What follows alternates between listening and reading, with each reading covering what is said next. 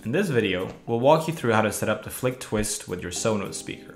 Firstly, you'll need to connect your Twist with the Flic Hub LR or Hub Mini.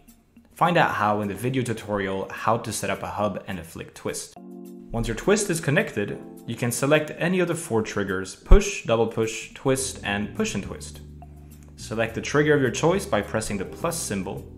To control your Sonos speaker, choose twist or push and twist, and you'll be able to choose between volume option from the smart dimming section or the advanced dimming option. Let's look at both options. Choose the volume option to control the sound level of your Sonos speaker. Press the setup button located on the right side. This will initiate the process of searching for nearby devices. Wait for your Sonos speaker to appear.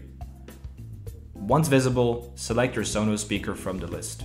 Now that your speaker is connected, you can slide to control the volume level. Press done, and the action is set to the trigger.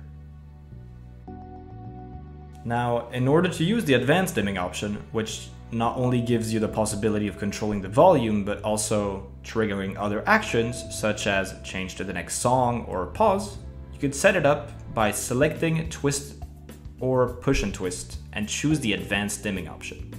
On the control panel, you'll find trigger points that correspond to different dimming percentages. The trigger points on the bottom left stands for 0%, while the one on the right for 100%. To offer more flexibility, you can add up to 2 extra trigger points by tapping the plus symbol. Select the trigger you want the action to be performed on. Firstly, you can choose the device option by tapping the plus symbol, then select speakers and choose the Sonos speaker you want to control. Slide to the desired volume level and press done.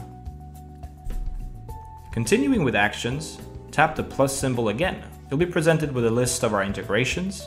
Choose Sonos from the list, pick the appropriate Sonos speaker, and define the action you want to trigger with a twist reaches each point, like turning off the speaker toggling between different tracks or adjusting the volume. Again, tap done to confirm the action. In case you want different sound levels or actions performed by your Sonos speaker, repeat this configuration process for the rest of the triggers.